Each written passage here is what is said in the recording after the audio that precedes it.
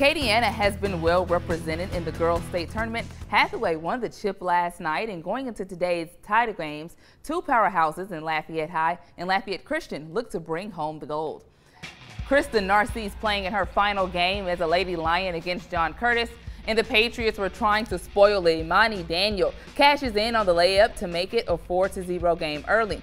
Lafayette responds with an 11-2 run. Kyra Johnson buries 2 of her 11 points, and Lafayette is now up 15-8 after 1.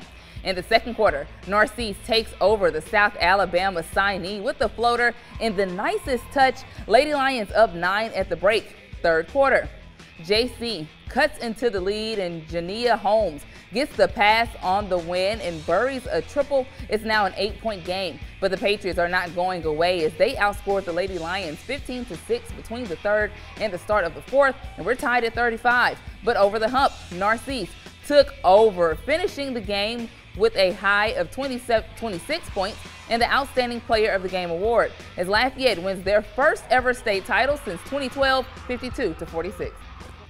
It is so special. It's amazing.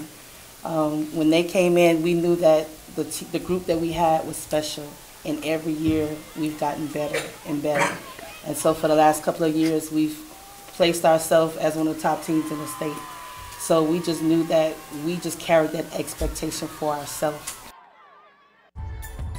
Jada Richard and LCA looking to become 3-time champs, taking on St. Louis Catholic, and they wanted to do the same thing. The Saints, led by Paris Guillory, jumped out to an 11-7 lead after the Louisiana Tech signee knocked down a 3. But Richard comes right back, said, "Anything you can do, I can do better." End of the first.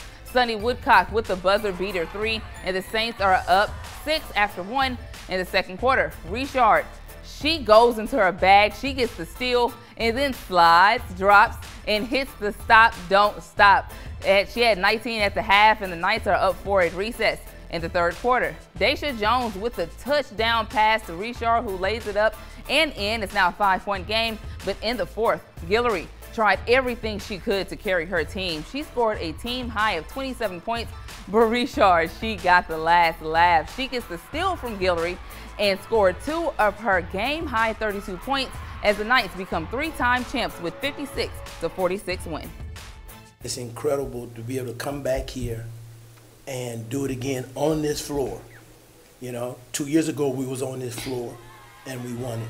And hopefully next year, going out as seniors, we can be back here again and hopefully we can win it again.